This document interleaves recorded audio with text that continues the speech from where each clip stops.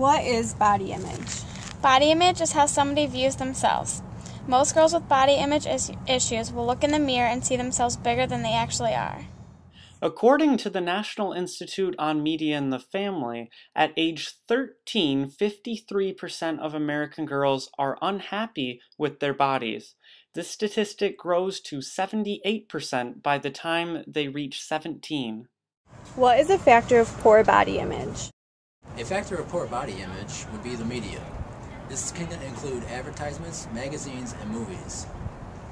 Girls think that what they see on TV is what they should become. So for an example, there's Victoria's Secret.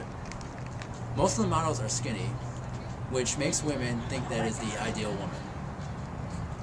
Girls will then judge themselves because they don't look like them. One study reports that 10-year-old girls and boys told researchers that they were dissatisfied with their bodies after watching a music video of Britney Spears or a clip from the TV show Friends.